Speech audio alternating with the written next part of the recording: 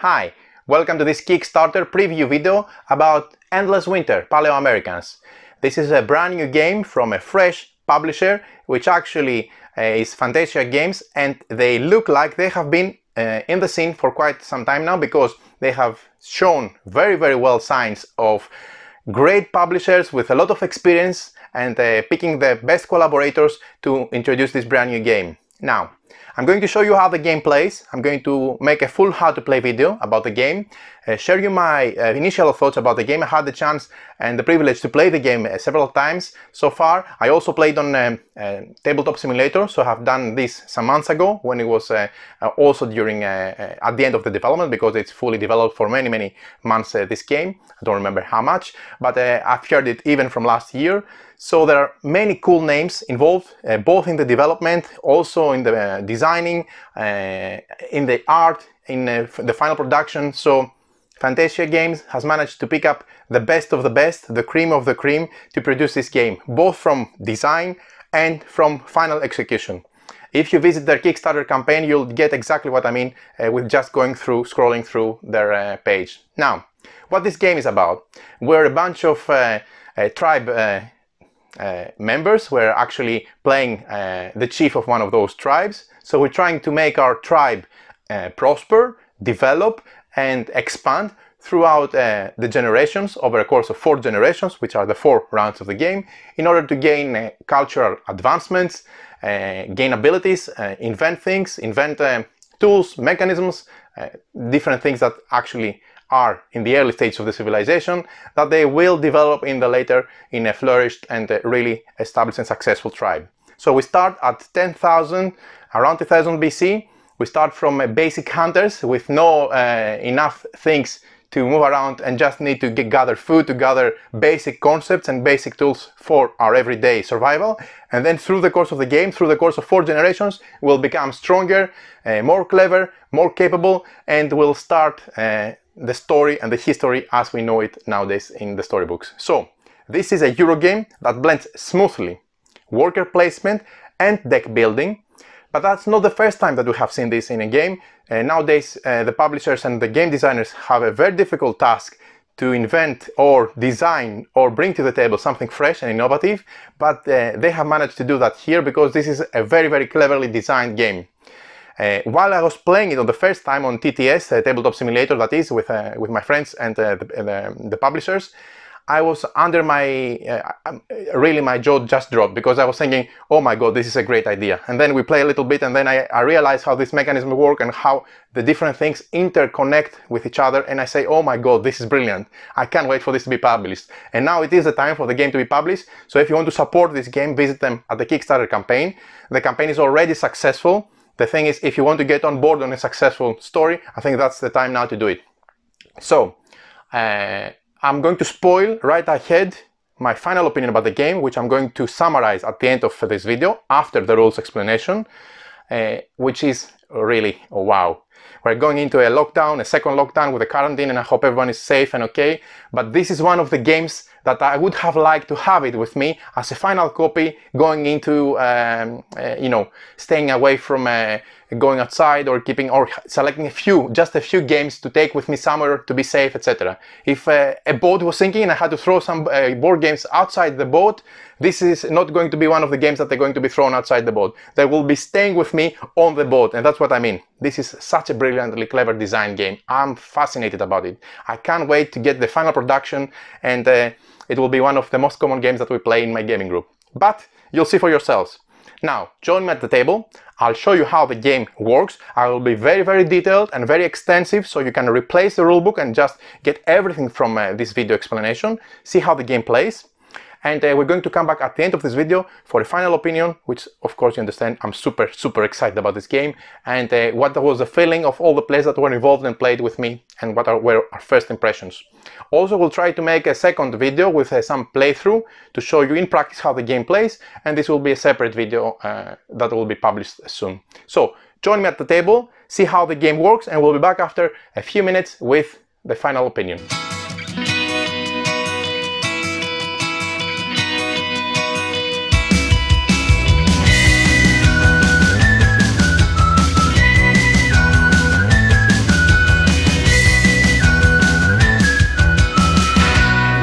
Winter is set in North America during the early stages of human expansion, around 10,000 BC.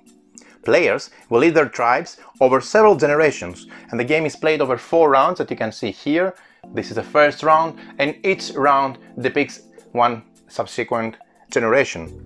Tribes can discover and settle new lands that you see over here, and expand, grow their populations, master the hunting, and of course build everlasting megalithic structures over here. Let's go through the setup of the game, which is very simple, and have done some steps to save some time for this video. First of all, we start with the main board that we assemble and unfold and put it here in the middle of the table. Then we place the animal board close to the main area. This is the animal board where you're going to find different animals. And lastly, we have the idle board, which is over here and has 2 tracks, one on the left and one on the right, that we're going to come back and explain soon. What we do next is we place the round marker on the leftmost space of the round track, starting with round 1 over here. And we shuffle the sacred stones. These are those stones that they look like that. And from the opposite side, you have different possibilities to score various victory points depending on the condition met. We're going to place a specific amount of sacred stones on these slots depending on the number of players, as you can see. And in a 4-player game that I have set up here, we're also going to use the ones on the top. That's why you have the 4-player icon behind this token. So essentially we shuffle all of them and put them face up on each sacred stone spot. If we play 4 players, all 12 of them will be used. There will be some remaining that they're going to be returned to the box, and they're used only for replayability purposes. So if we're playing a 2 or 3 player game, we're only going to have 8 of those in the second row. 1, 2, 3, 4, 5, 6, 7, 8. Next, we sort out the tribe cards into 5 decks according to their type, and each tribe deck should have 12 identical cards, the same cards in each deck. We place them face up below the main board in the respective matching cases. So you see, for example, these are the starting cards that you see here. These are the starting tribe cards. All of those are the same. This is just a deck, so you can get more hunters if you wish, or more pathfinders from this deck, which have special function and enhance specific aspects of the game. More crafters, more elders, and finally more shamans, which are here. Each of those, as mentioned, have a specific icon that you can find on top of the card. For example, the elder has the elder icon that you can see here for purposes of iconography, and this is located also on the respective slot, so you know where you put the crafters, the pathfinders, the hunters, etc. So we sort out these for supply in face-up decks, so players can get more tribe members if they choose so from the respective deck during the game. Next, we sort the culture decks. Accordingly, we have 2 culture cards. First of all, we have the culture cards with all the culture cards have first of all this back iconography. So the culture cards have different iconography and art. Of course, they're not tribe members, as you can see here, and they have also an icon here that they depict first of all that they are culture cards and they belong to the deck of Era 1. So we start with those. And the second deck of cards has Era 2 cards that they are shuffled and put face down here below the Era 1. So Era 1 and Era 2.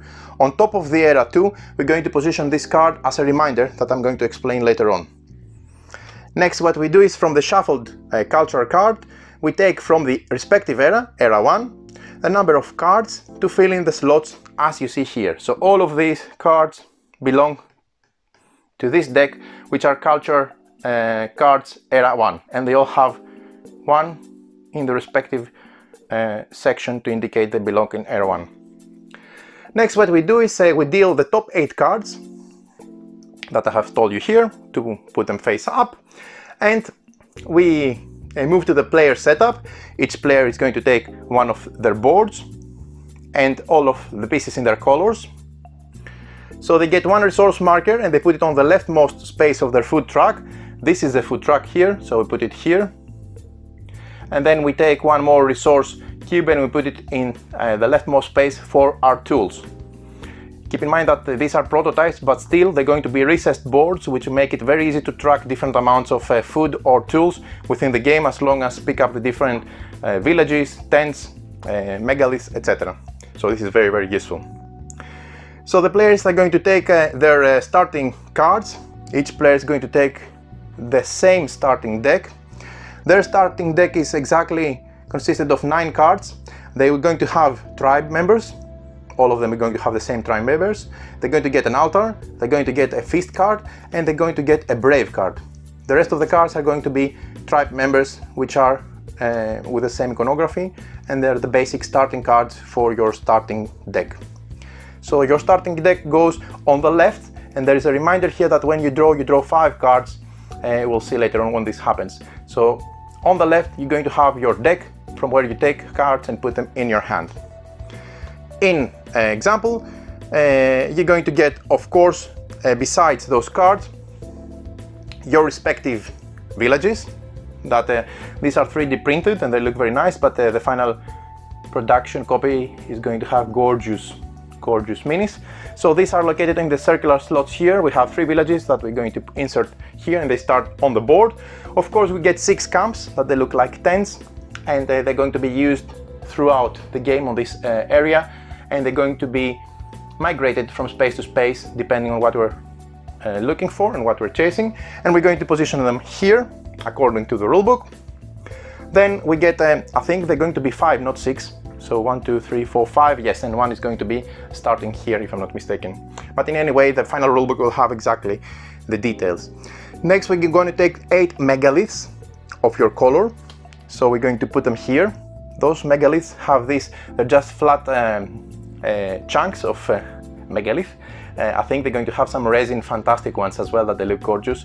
I've seen it already as an add-on on their Kickstarter campaign page. So they're going to take 2 of those and put in each of the slots, starting from the 2nd, 3rd, 4th. So in total, 2 times 4, 8 megaliths in your color, plus 2 neutral ones. They're going to be gray, and each player they're going to put the neutral ones in the first slot, as I'm showing you now.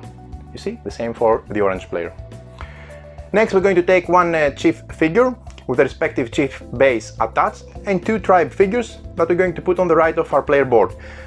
For the moment I have them here, but of course this is just to have a condensed view for the video. You need to have more space in front of you to spread them. So these are the tribe members. The tribe figures essentially are workers.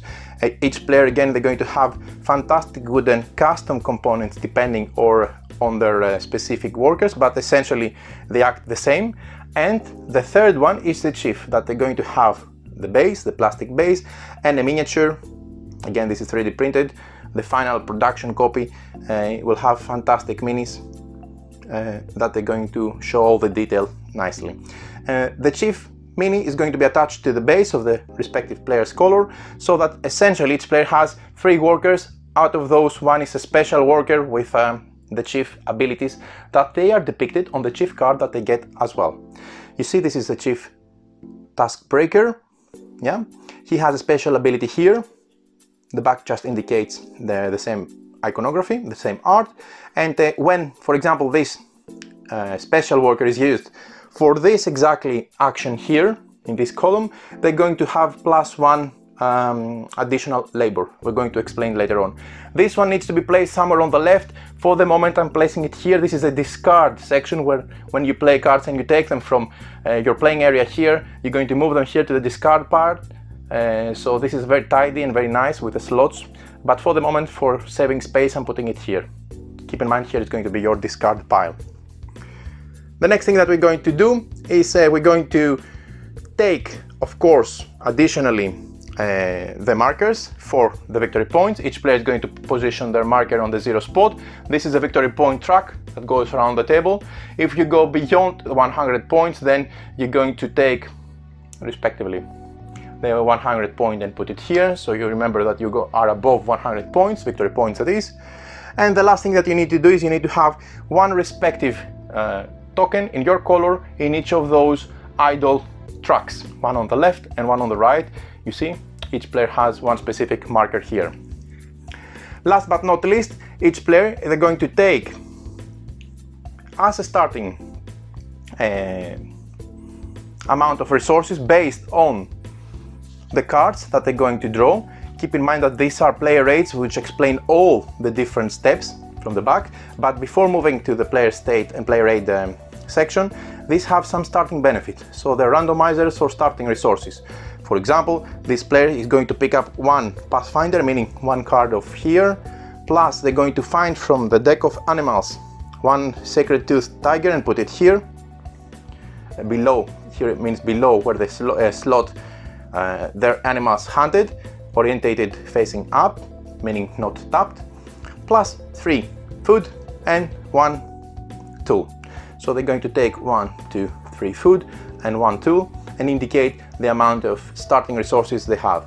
Also, they get to position one of their camps as well. You can see that they're going to be different type of starting resources which are balanced and give a variability in starting with some different amount of resources. Moving forward, this doesn't matter, you're just going to flip it and use it as a play rate where it summarizes a turn summary, the reveal eclipse pile, and the different final scoring opportunities for the game. So let's now move to the remaining setup in the game. The last thing that we need to do is we need to take the player board with animal cards, take the deck with animal cards that you can see here. These are the animal cards, and there are many nice illustrations here, different type of animals that when you acquire, they can even be used during the game for getting meat that you need, food essentially, or they can be used for set collection if they're not used for meat at the end of the game. And these give different possibilities for various scoring with the set collection. We're going to shuffle this deck of cards, put it here, and open a number of cards equal to the number of players for starting. Last, we're going to use the labor tokens and put them at the side as a pile.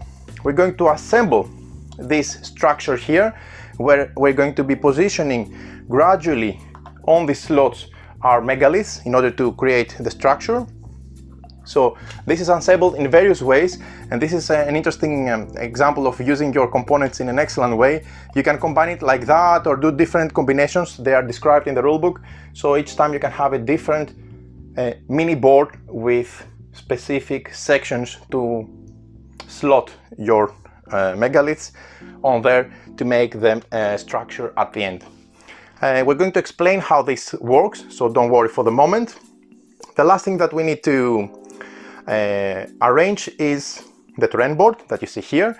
We start first of all with the base, the terrain base, which is our main starting point. This is this tile. Each player is going to take the leftmost camp and put it here as a starting token. And then we're going to build them up where we're going to expand, explore, and potentially exploit getting more resources and more benefits. So what we do is we place the base terrain tile in the main section. From there, from the land terrain tiles, we take one of each of the 6 different types. The types are located here, 1, 2, 3, 4, 5, 6. So we take 6 of those, not counting the glaciers, which are those. And what we do is we sort them out, we shuffle them, and we start constructing the main map. So before doing that, we need first of all to make sure that we have the correct amount of tiles. So with 2 players, we start in any combination of players, either we're playing 2, 3, or 4, we start with the 6 fixed tiles that I mentioned, one from each of the categories. Then we add, depending on the number of players, if we're playing with 2 players, 9, if we're playing with 3 players, 6, and if we're playing with 4 players, 3 glacier tiles that you can see here.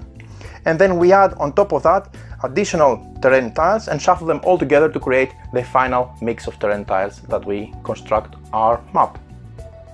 Just to avoid any confusion, in order of saving space, this map that I set up here is for 3 players, not for 4 players. So to be fair, this is for just 3 players, because I have used exactly 6 glaciers, 1, 2, 3, 4, 5, 6, 6 starting tiles, one of each category, the main section that we start from, and 3 additional tiles 6 additional tiles, so that 6 plus 6 plus 6, 18 in total. In any case, whatever the combination, it needs to be 18 in total. Meaning that if we were playing with 4 players, I would replace 3 of those with terrain tiles instead of glaciers. So I would have only 3 glaciers with 4 players, and the rest glaciers would be replaced with additional terrain tiles. So don't be confused, this setup is for 3 players. Just to fit it, this is the way I set it up, so not waste time to actually redo it again. This is fine for 3 players in terms of map. If I was to use 4 players, I would take out 3 of those and add different terrain types, so only 3 glaciers would be present. Okay, fair enough. Now, how do we play the game? The game is played over 4 rounds, and each of those is represented by a generation I have told you at the beginning of this video, which are counted here, 1 all the way to 4. Keep in mind that each round is divided in 3 phases. We have the action phase, where in turn order players take turns until they have 3 turns each, and you can see the turns with the respective pieces. Each player has 3 pieces, as you can see. Then we have the eclipse phase, which is in between turns. As you can see, we go from the action phase to the eclipse phase, and then we go to the preparation phase, and then again with the new action phase, new eclipse phase, preparation phase, etc. Here is a reminder that you need to use type 2 era cards for the tribe cards. So, in the action phase, in turn order players take turns until all they have 3 turns in total. In the eclipse phase, again in turn order, it is adjusted with the new cards that we're going to present from the eclipse slot, and this is very important because this is where we talk about turn order. This is the starting turn order, as you can see, that we start with, and during the eclipse phase, one of the things that we're going to do is we're going to set the new turn order here, and it is very important. And we're going to take eclipse actions in the new turn order. And of course then we have the preparation phase, where we reset the boards, we draw more cards, we reset things, and we move to the next round respectively. After the 4th eclipse phase, the game proceeds directly to the scoring. We're not going to have a preparation because the game ends with the 4th and last eclipse phase. And then we move to final scoring. There are some important key aspects that we need to remember with Endless Winter, but there's nothing difficult in the rules. So first of all, we talk about the deck. This is our deck. It starts with specific amount of starting cards, and through the game, because this is a deck building, we're going to acquire more cards, either tribe members to help us with actions, or cultural cards to help us with different aspects, bonuses, plus important boosts that we need in order to make more meaningful turns. So at any point, the cards that you have and you use are here. This is your drawing deck, as you can see on the left, and it has the deck icon here. Whenever your deck is empty, at any point, if you need to draw a card from your deck and it is empty, you need to shuffle your discard pile, which is going to be here. Forget about the chief card. This is going to be the played, opened and discarded cards from our deck. So we're going to shuffle our discard pile and draw the remaining cards that we're still missing, and then put the remaining cards face down as a future drawing deck for us. So for example, if I need to draw 5 cards but there are only 2, I'm going to draw those 2, shuffle my discard pile, draw another 3 to bring my total in 5, because I draw 5 cards as you'll see later on, and then put the rest of the shuffled face down cards here for future drawing. Now, there is also the important rule of getting benefits. So when you gain a benefit during the game, whenever you gain a certain benefit, you may choose specifically to get a lesser benefit instead, because of course it will be more important for your immediate action. You are missing a specific thing that you need to fulfill in order to get a specific bonus or whatever, or gain specific cards. In any case, you can choose to get the lesser benefit if you're allowed. The hierarchy of benefits is this. First we place a megalith, sorry. You can see here, this is the place megalith. This is also indicating the turn of lesser benefits. So place a megalith, draw a card,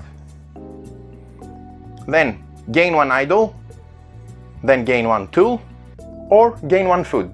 So what do I mean? If I am allowed to gain 1 idol and I don't want to gain 1 idol for any reason, because I'm really missing food and it will cause more damage or a tool, then I can decide to get a lesser benefit instead. It's up to me. But it's important that I cannot trade one for the other during the game. Only at the point where I'm gaining something, I can choose not to gain the better benefit, but the lesser if I choose so. The food track limit, which is here on the player board. This is important because this limits the amount of food you can have on your player board. This increases as you place more and more camps on the board. We'll see how this is done by placing more camps. Then you increase the capacity of food that you can go. So this is a cap. Your cap is the amount of, the more camps you put, the more space you allow yourself for potentially getting more food. The same happens with the tools, but the tools is a fixed track. It goes all the way up to 5. You cannot get more than 5 compared to the food, where you can gain more if you free these positions. The villages have nothing to do with the tools. At any point during the game, there are 2 icons that may be of interest to you. One icon can be to gain 1 point directly, and one icon is to gain a point at the end of the game.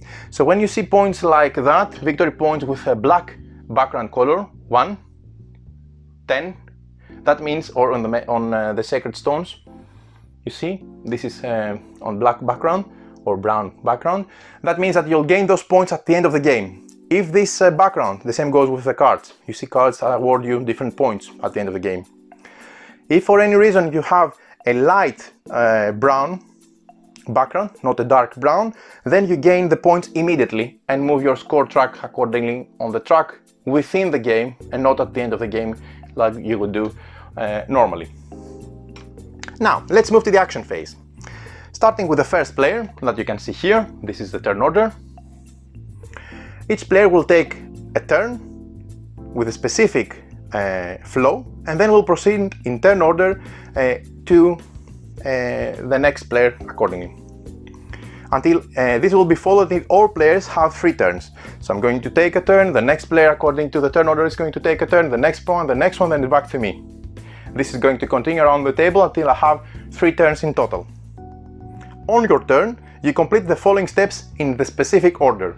It may sound busy or confusing, but it's extremely simple. Once you get it to do it once, that's out of it. You immediately make it your own. The first thing you do, and you don't have to remember anything by heart because, as I mentioned, everything is here on your player aid. So the first thing that you need to do is you can play 0, 1 or 2 cultural cards from your hand. We don't start with any cultural cards, as you can see. Actually, we start with an altar. This is a cultural card, so my mistake. But the cultural cards are essentially not the tribes, because the tribes have the icon that you'll see, or say if they belong to a tribe member. Okay, so you can choose to play 0, 1 or 2 maximum cultural cards, either from the ones you have or the ones that you'll be getting through the game. You're going to acquire various cultural cards. This is an example of a cultural card you can see here, the scouting. The cultural cards represent different advancements, technologies and things you unlock throughout your development of your tribe. So you get to know more things like stone spears, funeral pyres, scrapping, hides, tracking, fire, you develop fire, you invent fire, burial mounds, etc. So these are the cultural, and always the bottom, the second and third row always have cultural cards. These one are tribe members, but they are decks. These are single cards that you're going to get from the respective deck. Now, moving back to my action phase. The first thing that I can do, I play 0, 1 or 2 cultural cards from my hand. When I play those cards, say for example I had this card, and it gives me a benefit of 2 precious tools that I need to do something else later on. I'm going to move actually this a bit low so you can see where I'm placing the cards. So there are some slots for your player board. You see on the left, as we mentioned, we have the drawing deck, on the right is the discard. Here we have the animals that we're going to be hunting. Here are the burial side where we bury cards for victory points at the end of the game. Here's the eclipse zone where we put cards face down for the eclipse that we're going to mention later. And here are the cards that we play during the actions, for example, or as cultural cards at this stage. So at the stage 1, I play 0, 1 or 2 cultural cards here, so I can gain this benefit immediately. For example, here I would gain 2 tools. The idea is that I get precious bonuses. Keep in mind those cards are not discarded, they're part of your deck, meaning that they go to your discard pile later on and then reshuffled and then are potentially available again for next rounds. And of course they award victory points at the end, so you're not wasting them, okay? So this slot here, there is a bracket, is for playing respectively 0, 1 or 2 cultural cards that you can play. So this is legal. I can play those and get to do this conversion, this action, and gain 2 bonuses. The iconography is very, very simple. It is explained extremely well at the end of the rulebook, but of course you'll see that you will make it your own and you'll understand very quickly once you play the game. I'm not replenishing at this stage, I just replenish so that you have a visual. These are going to be replenished later on, so no replenishing when I play cards or when I buy cards from here. Those cards I must have them in my hand to play them here. Okay. The second stage is I can place one figure and perform actions. So I select one of those figures and I place it in one of the spots here or on my player board. This is a spot I'm going to explain later, or I can place it here to perform any of those actions that we're going to explain later on through the game. And then I can discard the played cards. I take the played cards that I have here, either culture cards or cards that I have played through the actions. So for example, through the actions of the game, I may have played from my hand in this playing area again tribe members or different cards to boost my action. We'll explain how this locks and works in synergy, and then I discard it because I finished. The third stage is to discard the cards, and the fourth stage is which is essentially, it is very important, is to place eclipse pile. So I can place cards here from my hand face down, either tribe members or cultural cards that are going to count in this section, only the first slot, for later on for the eclipse phase, which is here. Okay, so the last thing I can do is I can save cards for the eclipse pile. So this is the sequence. I'm reminding you, the action phase is play 0 to 2 cultural cards, place one figure and perform actions, discard playing cards, and then perform inserting in the slot of the eclipse some cards to prepare gradually your eclipse pile for the eclipse phase later on. A few quick words for each of these stages. So when I play cultural cards, the cards themselves represent, as I said, craft technologies or cultural events of my tribe, excellence, inventions, etc. So I pay 0, 1 or 2 cultural cards from your hand, then I gain the benefit, and I place it in this section here on the top right of my player board. After I have done, I resolve the events, the conversions or the benefits or the bonuses, then these cards are placed to the discard pile here. Now, the second thing that I do in my turn is to place a figure and perform actions, and this is one of the core mechanics of the game, the worker placement. The game has beautiful worker placement plus deck building, and these are the two strong mechanisms of the game that they work smoothly. Now let's see how placing a figure works. You place one of your remaining figures, either chief or tribe figures, so you can place either a tribe figure or a chief figure depending on what you want to position, in one of the available locations. So you can either place it on the top of one of the columns, here, here, here or here, or on your player board here, which is a worker spot. Now, this is the eclipse action on your worker, on your player board. Let's explain first the main board, which is the core of the game. Each action column is divided in 3 sections.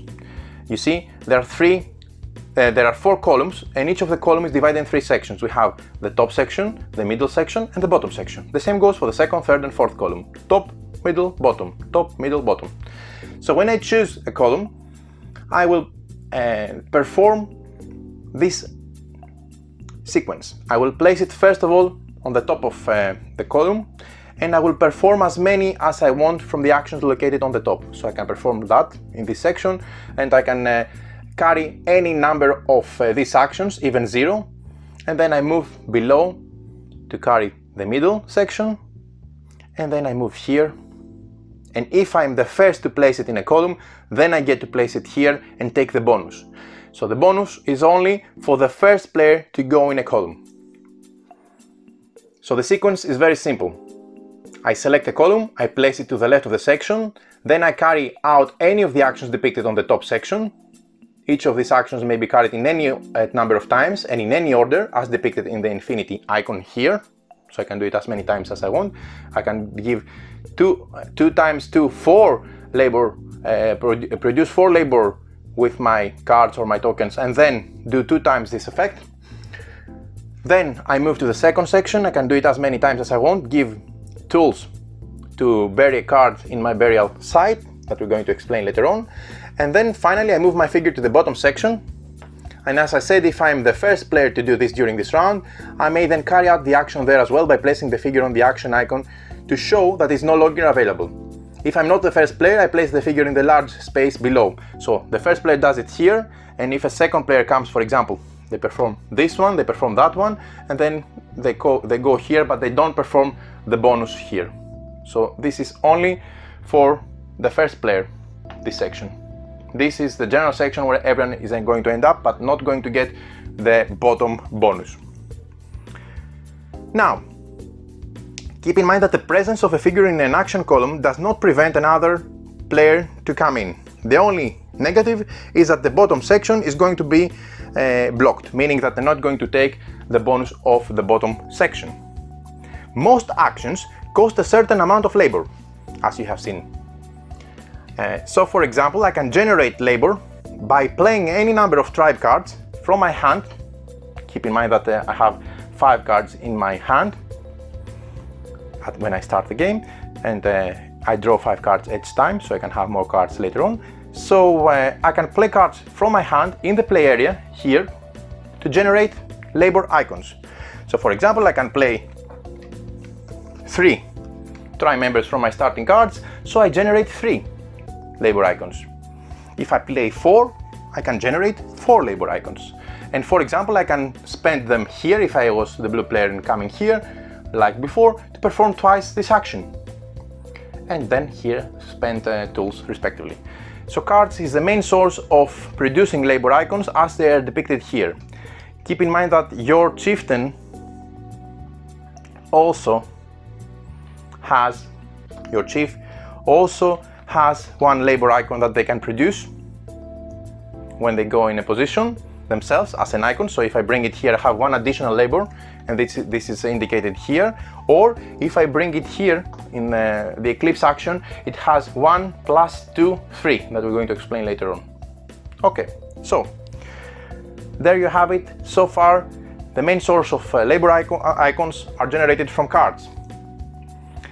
Keep in mind that you can have additional actions that give abilities and produce added labor. For example, if I was producing from my hand on top of, say I produced 3 labor icons by playing 3 cards, and I wanted to have 4 to make this action twice, and if in my hand I also had this, that means that this card produces an added icon of labor when I'm using it during this action, because it has the action for the first column. Other specific tribe members, this one, they produce 1 for the second column.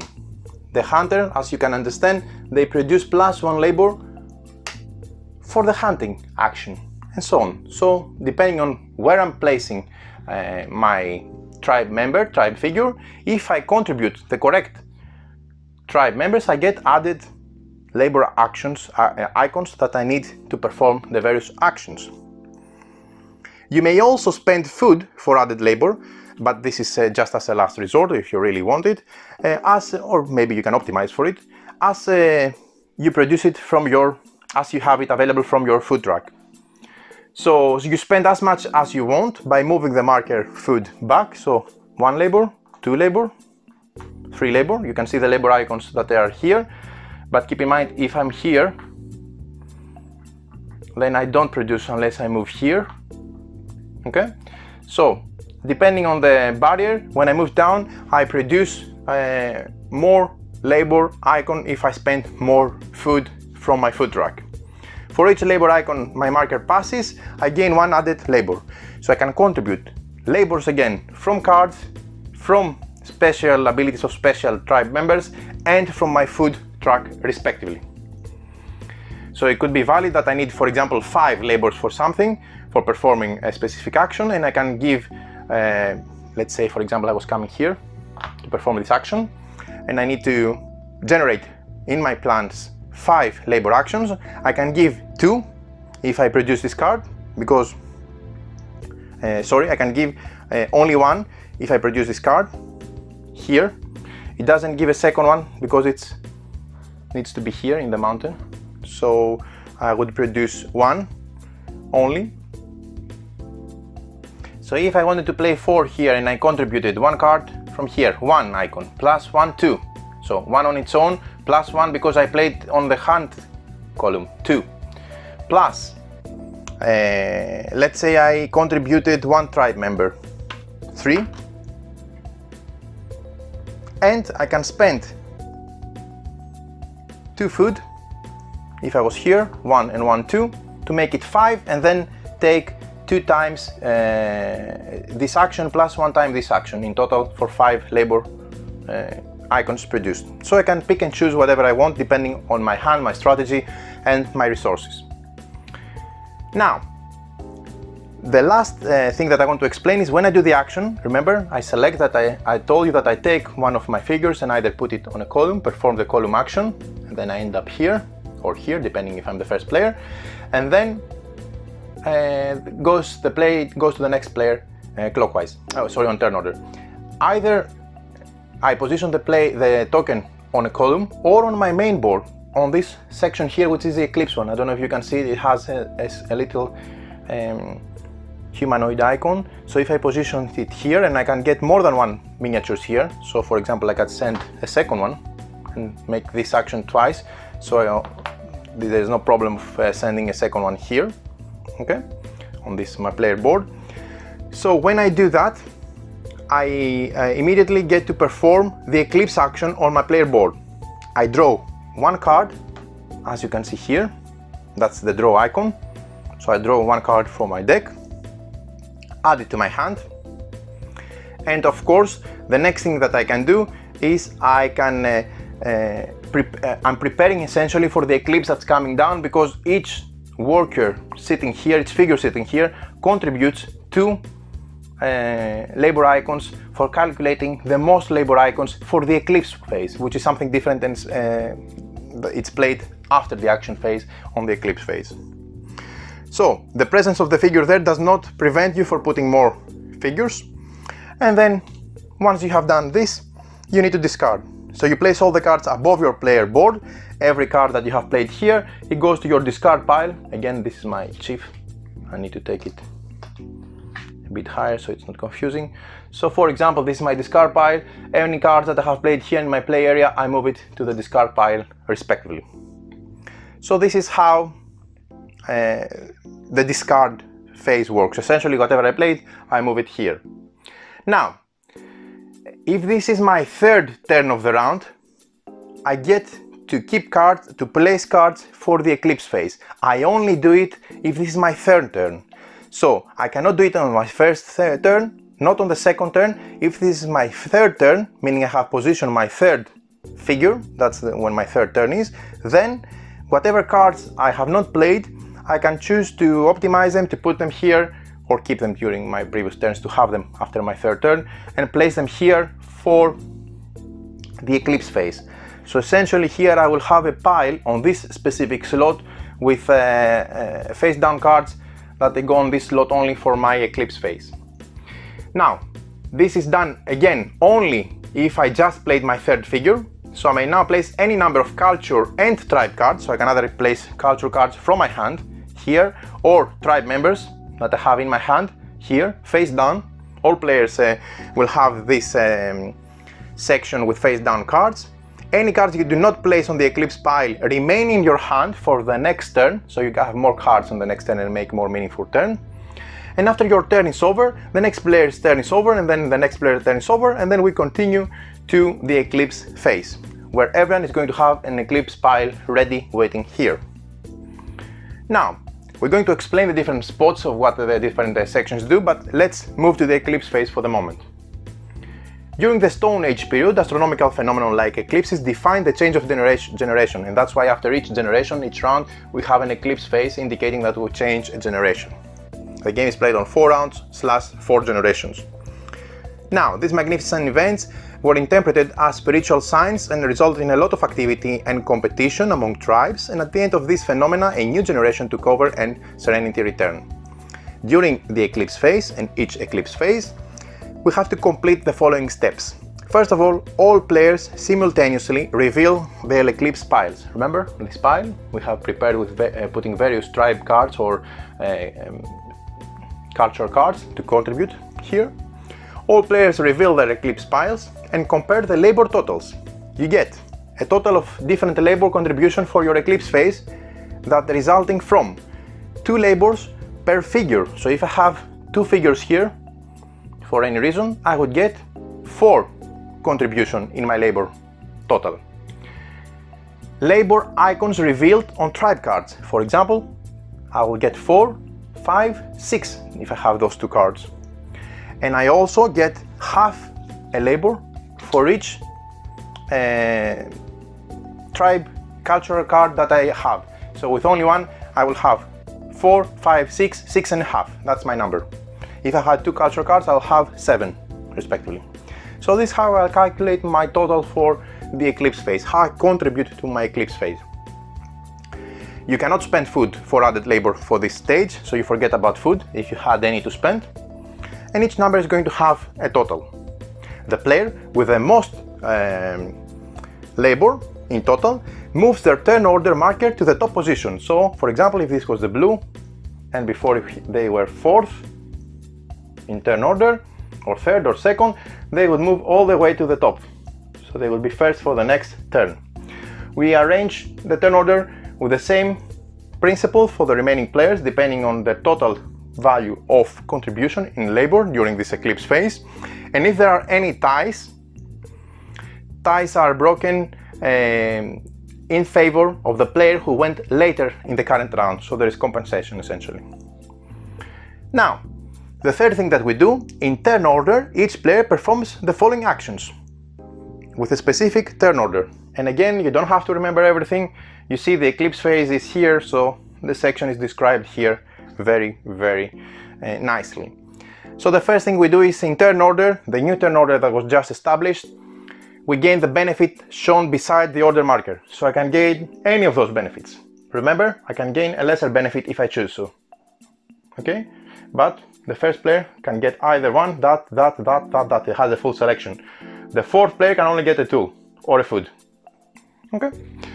Then, the player board is changed, meaning that we gain any eclipse phase benefits shown on our player board, and the eclipse benefits are indicated here. So if at some point I have a village, and I'm going to explain how I place villages in the main board through the game, in intersections respectively. When at some point I have a village, this is going to be empty. When I have placed through the game my megaliths, I will have some icons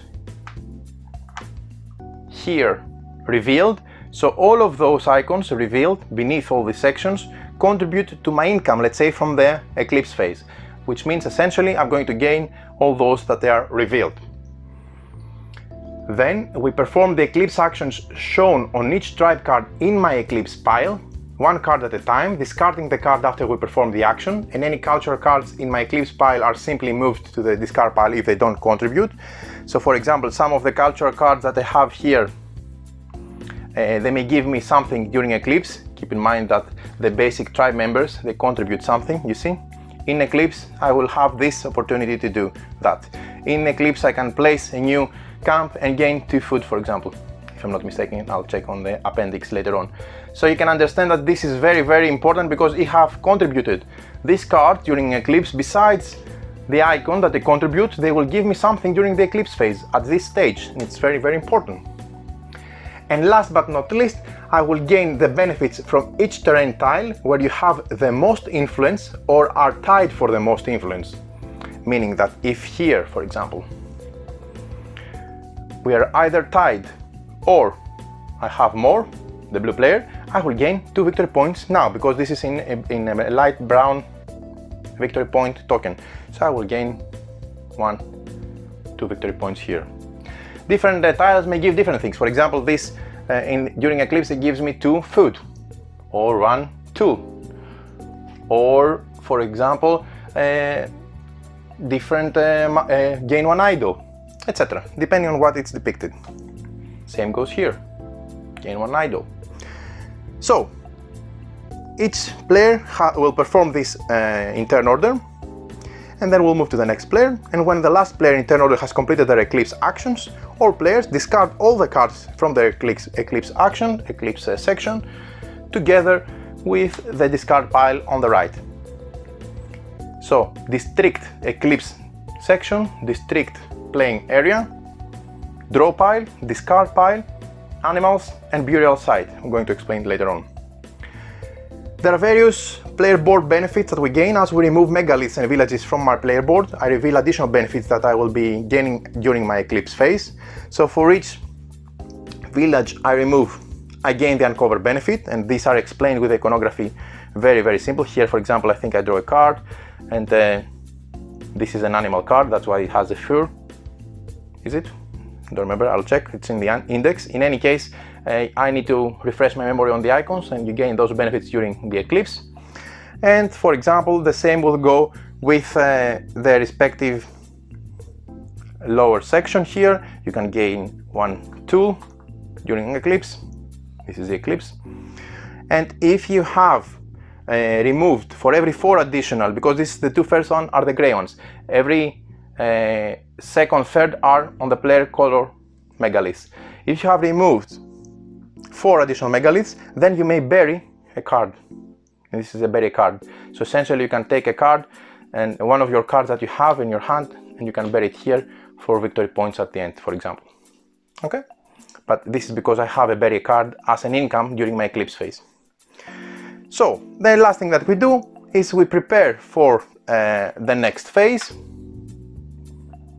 I'm going to explain it in a bit. We prepare for the next phase. Essentially, if this is the final round, we'll skip this phase, only in the previous rounds. We advance the round to round number 2, for example. We return all figures to the respective positions, so they go out from the worker placement spots. The same goes for the chieftain mini, which is a worker. Then we return any cultural cards with labor tokens on them at the bottom of the labor token supply. We place 1 labor token on each of the remaining face up. So if we had any with a labor token on them, we would return any cultural cards with labor tokens on them to the bottom of their deck. So this will going to go on the bottom of the respective deck, below here. Any remaining cards, cultural cards that is, they would going to get 1 labor token, so they are more essentially challenging to get them, because they offer 1 more labor. Once this is done, if this is the end of the first round, we refill any empty spaces with cultural cards drawn again from the Era 1 deck. But if this is moving forward in the third round, after the second one is finished, then we'll move this card here to block this deck, and we'll start refilling at this section with Era 2 cultural cards, which are more advanced and give more benefits. Each player draws 5 cards from the draw pile and adds them to their hand, and that's the end of the preparation phase. And we move to the next round. Now, briefly, let me touch what are the locations, but are very simple. So first of all, we have the develop action, which has the develop icon here, and these are the actions here. Now the top section shows that you spent, sorry, that's not the develop, this is the initiate action. This is the develop action. So this is the initiate action, which means that the top section you spend 2 labors that you produce from your cards, from your other resources, if you have tokens, etc. You spent 2 labors to essentially take the top 1 face up tribe card from below the board. You spend 2 labor cards to take one of the face-up tribe cards from below the main board, and you can place it in your hand. If you use this action multiple times on the same turn, if you spend 4 labor tokens to gain 2 cards, you must take 2 different tribe cards. So this is one option, this is one option, this is one option, this is one option, and this is one option. This is how I gain the top tribe members and add them to my hand. So one important aspect that needs to be noticed is with the cards I take during this phase, I immediately take them to my hand and they are available to be used immediately for the subsequent turns, in this round. So keep in mind that compared to other deck builders, which I think this is one great aspect, where you take the card and you put it in your discard pile and you're waiting that it's reshuffled here and then redraw it and you forget about it.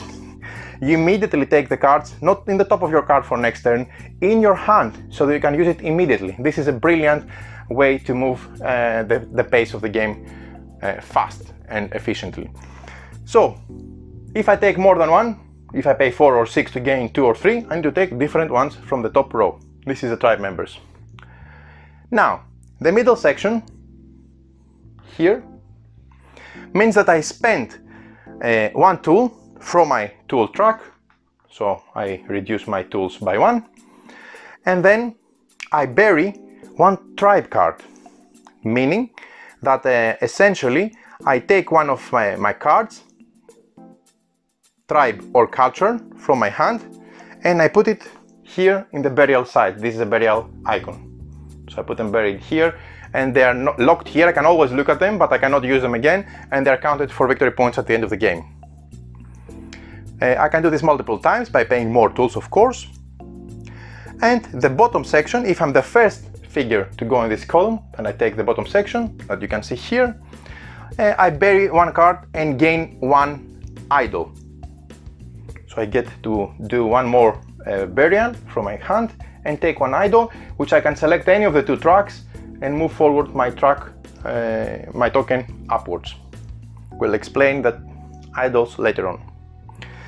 This was the initiate column, the initiate action. The initiate action has this icon, and this is the develop action or develop column, where I gain cultural cards and gain sacred stone tiles. So the top section here, I can produce 3 idols, labor icons, essentially to take up a face culture card. So this was the culture card token that I was referring to here. Yeah, this is a culture card iconography, not the animals. The animals have the paw. Yeah, that makes sense. So I can pay 3 or produce 3 or show 3 from my hand on cards that I play here to gain 1 culture card from any of those. Or I can give 6 or produce 6 to gain 2, etc. This middle section, which is here, I pay the respective cost indicated in here in the slots so that I can work with sacred stones. I take 1 or more sacred stone tiles from a supply pool of the current round or a previous round. This is the first round, so I have access to those 3 in a 4-player game, or those 2 in a 2 or 3-player game. So I can, if we're in the first round, I can select any of those. If we're in the second round, I can select any one of those that are still in their position. So I can take any one of those, pay the resource indicated on the left one. So I start from the leftmost. So here I need to pay 1 tool and 1 food. I need to pay more as I move forward. And then I gain this idol, which is scoring opportunity only for me. And I gain 1 idol here. This is a sacred stone, scoring opportunity only for me. And I gain again 1 idol. And I move in any of those idol tracks 1 upwards. And I install it here to indicate that at the end of the game I'm going to score this amount of points. This is specific for me, and no one else can score this type of sacred stone. I can even gain more if I can spend more resources to do so. Now, the last thing that you can do here, which is the bottom one, you draw 1 card and gain 1 tool. That has the draw card icon and gain 1 tool. So I draw 1 card in my hand and gain 1 tool in my tool track, respectively. The third column, which is here, and it is the migrate column, the migrate action, I place camps, I move camps, and I place villages. So it plays with this area here. The top section, which is this one, and has two different things. I spent one labor to place the leftmost camp from my player board on the base terrain tile, so here in the middle of the map. I always place them here unless I have special abilities. Then I may perform this action multiple times by paying more labor, so I can pay another labor, produce another labor from my cards, and place a second one, or whatever, it's up to me. And then I also increase my food capacity, storage. I can also spend or produce labor tokens to move one of my camps, and I want to expand. So I can spend additional labor tokens to move one labor token, two labor tokens, 3, 4, by producing them always with played cards in my play area.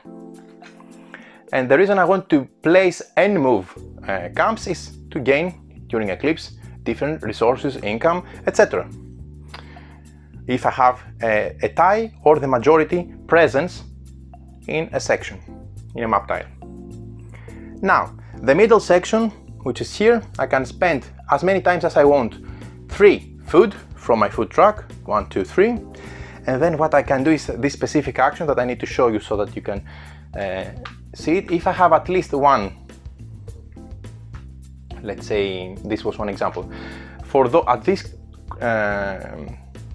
crossroad, at this point, with this meeting point, not at the edges of one of the hexes, if I have presence in all the surrounding areas from my camps, one camp here, one camp here, and one camp here, I can pay 3 food to take the leftmost village, place it here, and remove 1, 2, 3, and put them back here. Keep in mind that they go back here, so they again tighten your food storage accordingly.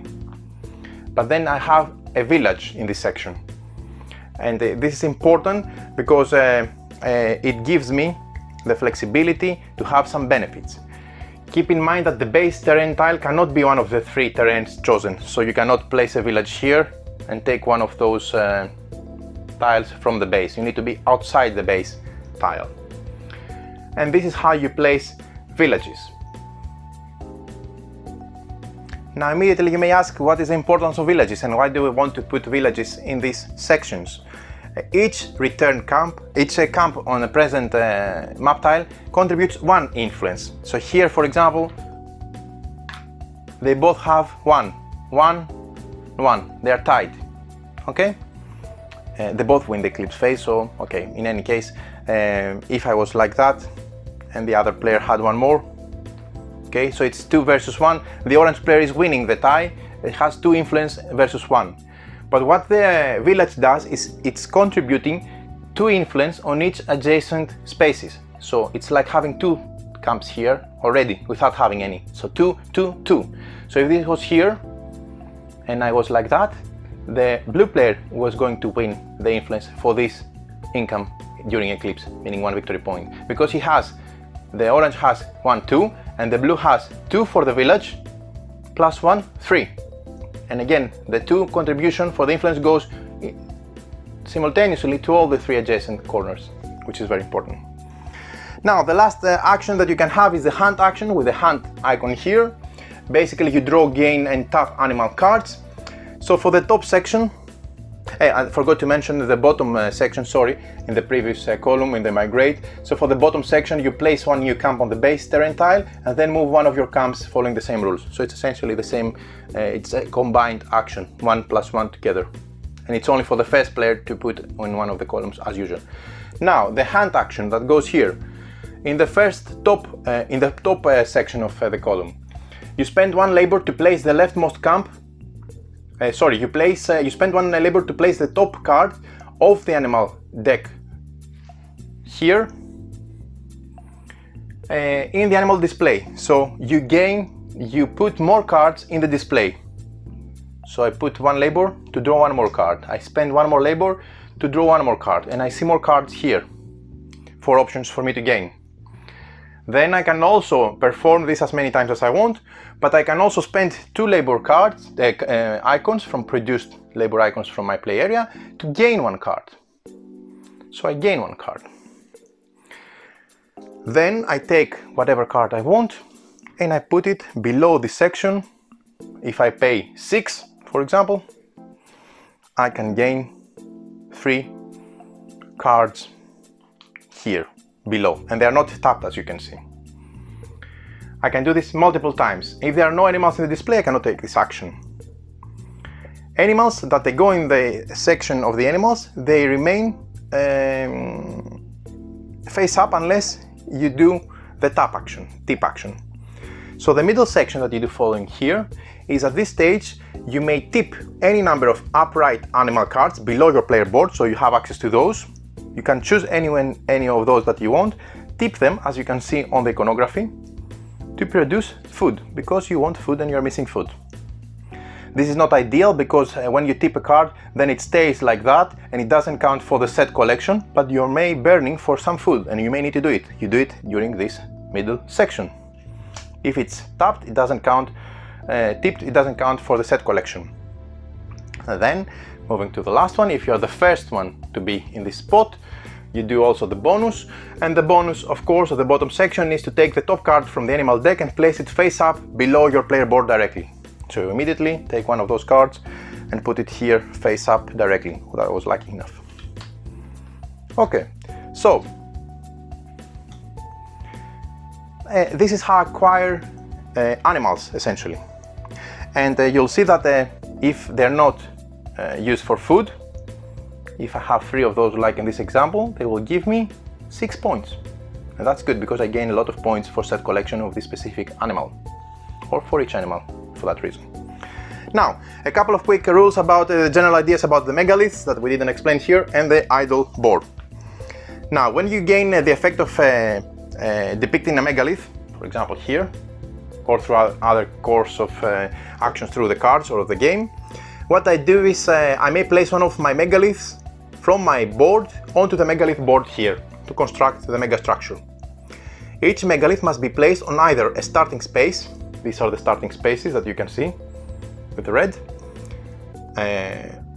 or orthogonally adjacent to another megalith, for example here, here, or here, or stacked on top of 2 megaliths, halfway covering them. So it could go like that, for example, covering those here. Sorry, it's difficult to do with one hand, but covering those like that. And then of course another time you can also put on top of those and reach another level as well. So it's up to you to decide if you go for the bottom, ground floor, or stack on top of others in any case. The first 2 megaliths you place must be the neutral ones, because we first place the gray ones that you see here. Go from left to right. Each megalith you place on the board itself, you gain the immediate benefit. For example, if I put it here, I gain 1 tool, 2 tools, but I need to follow the rules. Idols, you see, at the edges of this. Cards, animal cards, draw cards, draw to gain 1 tribe member, etc. Get 2 food, different things and different bonuses. Each megalith you place on an upper level, stacked on top of other megaliths, like those, will give you victory points at the end of the game at the final scoring, and we'll explain at the final scoring. The last thing I want to explain is the idle board here. Each time you gain an idle, you immediately move your marker 1 level up, either here or here. So whenever I gain the idle, here for example I have 3 idols. I can either do 1, 2, 3, or I can do 1, 2, 3. It's up to me. If you gain more than 1 idols, that is. The position of your marker on the offering track, this on the left is the offering track, and this is the honor track, the honor track at the right. Honor track and offering track. So the offering track on the left determines the value of your unspent food and tools at the end of the game. So for example, if I'm here and I finish the game like that, I have a specific amount of tools and food.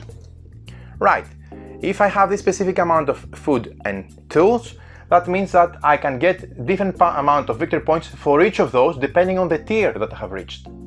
So for example, if I'm here, every 3 of those combination, 2 food and 1 tool, or 3 food or 3 tool, or whatever, any combination of 3 of those will give me 1 victory point. If I'm still here, any combination of 4 of those. if I'm here any combination of 2 and here any combination, each of those respectively on its own gives 1 victory point, which is the best.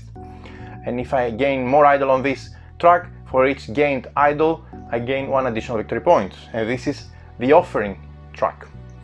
And on the right you have your honor track, which is relative to other players and determines the value of your buried cards. Remember when we are burying cards here? We have different amount of cards buried here with the burying card action. When you move your marker up on the honor track, you're gaining the edge compared with your opponents. So you're going to have different level compared to your opponent. So when you move your marker up on the honor track, place it on the leftmost vacant space. So if this guy goes higher, they go on the left to indicate that they are the first reaching this one. If this goes, then again they're going to go here. Okay? Now, when your marker enters one of the top 3 levels, immediately you gain the points depicted. So you can gain 1, +2, 3, +3, up to 6 points if you pass all these 3 sections and reach all the way to the 10th. At the end of the game, this is going to give you victory points depending on the number of victory cards that you have.